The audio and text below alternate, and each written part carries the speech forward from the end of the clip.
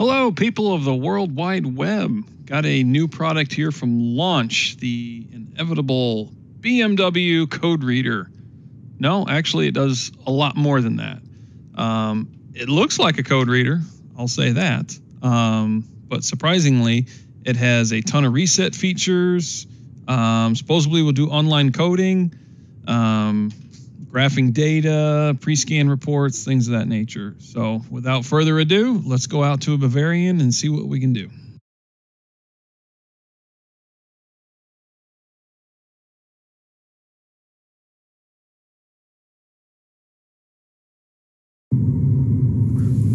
Okay, quick rundown. Once you get it hooked up, it's going to ask you for all your shop info, any personal info you want on it, time zone, stuff of that nature. Follow your prompts. It's pretty straightforward. There was a little circle there for update. I don't have any updates, so it shows none available. Do all your updates first before you use it.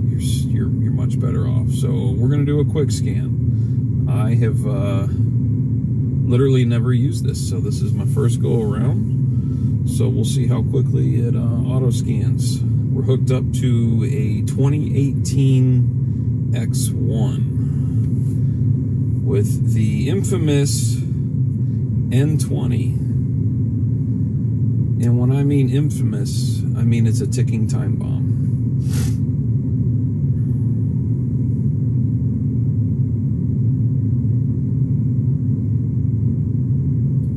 Pulled the VIN correctly, ID'd the vehicle correctly.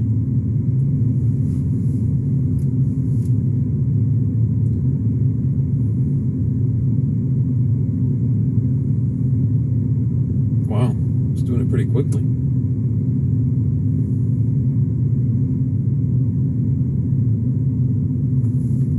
Wow, that was fast. I'm impressed. Found a couple faults. You can see them right from here.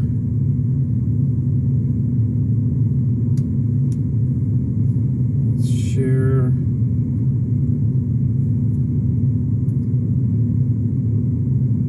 All right, I'm going to email that to myself and we'll take a look at that on the PC later. That was a quick little auto scan. Wow. Okay.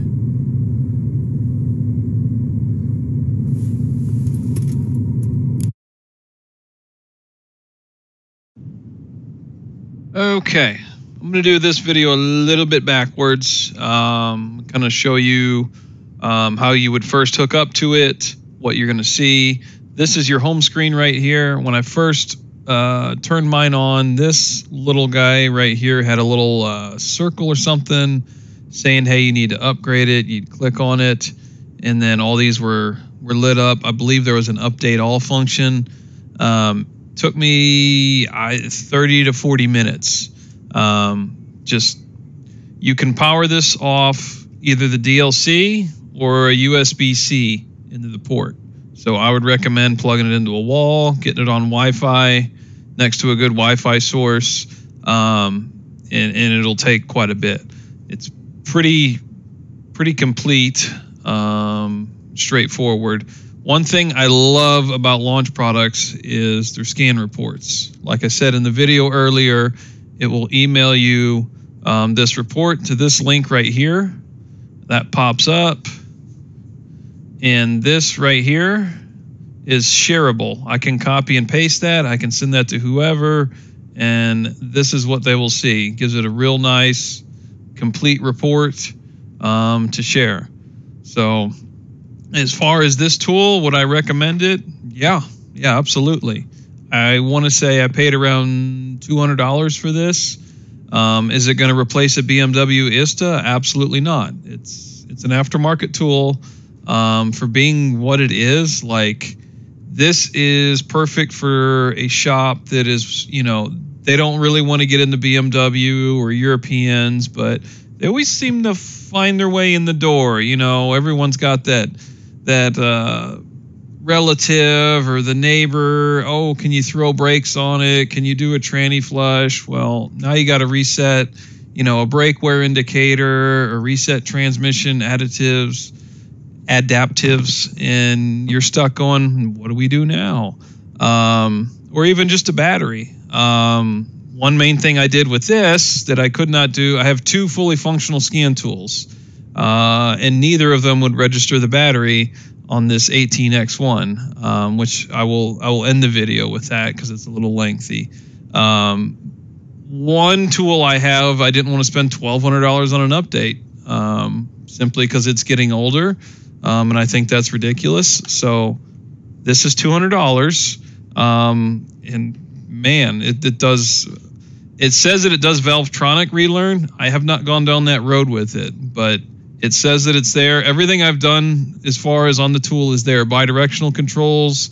I registered the battery, reset throttle adaptives.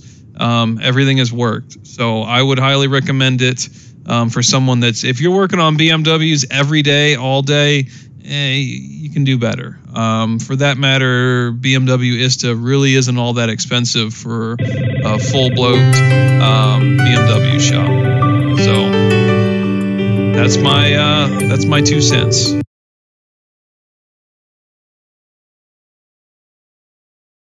Okay, this took me a minute to find, but once you're in this menu, it's in Body,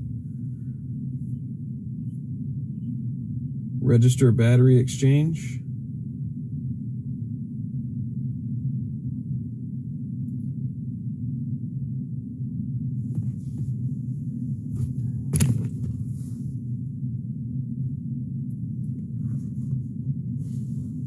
All right, so F2 for Register Battery Exchange. No.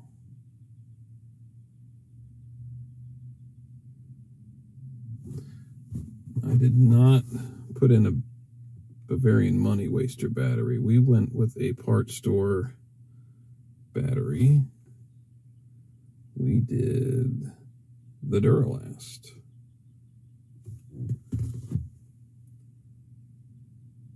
Continue.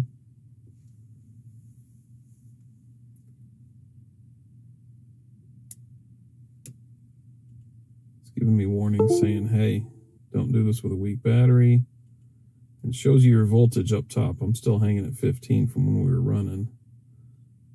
Following date and time. So it shows that we stamped it successfully in the vehicle. Service function finished. Continue. And that's that.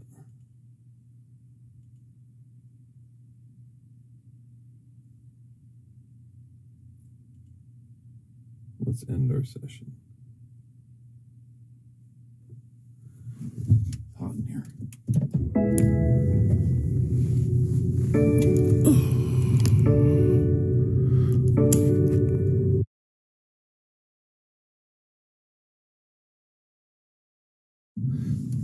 Let's see if it'll activate our fan under there.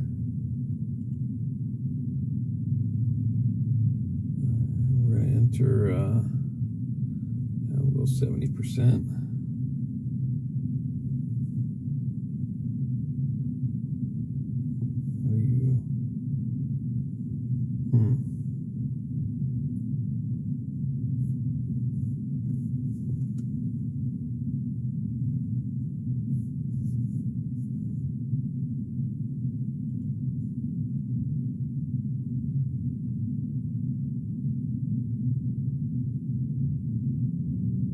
There it goes. I hear it kick on. So it's running that fan. That worked.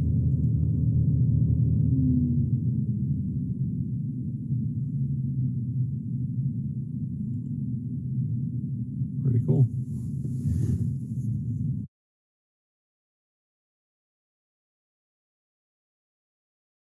All right, let's try a bidirectional.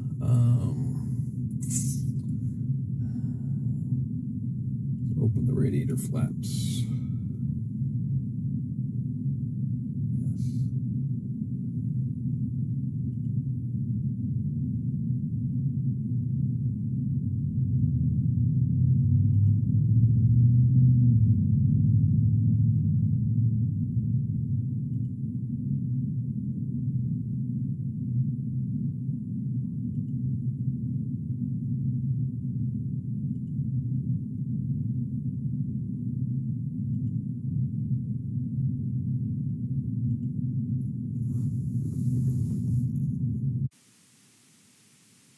One other caveat, the buyer beware, unofficial, official, whatever you want to call it, the online coding for this obviously can't be through BMW because this is an aftermarket tool. So that being said, I've heard through unconfirmed sources that it works like 98% of the time. Obviously, it depends vehicle to vehicle. What they're doing is basically they're saving your pre and post scans in a database, and they store that. And so they best guesstimate your vehicle, what you're working on, and use that to code your new module. It works at least 98% of the time, in my opinion.